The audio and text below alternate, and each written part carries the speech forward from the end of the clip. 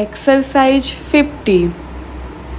We are surprised to know from your favor of the 6th of August of the extremely long delay in the delivery of the Surrey and Gloucestershire books. Stop.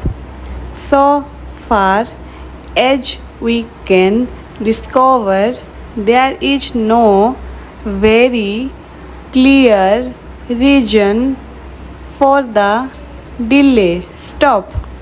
We have looked into the case, as you may be sure, and it is still a mystery.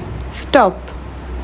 Mr. Strong, our dispatch clerk, expressly disclaims any blame, but if possible, he will take more care with the books still to come.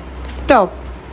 He will personally supervise the addressing of the parcels. Stop.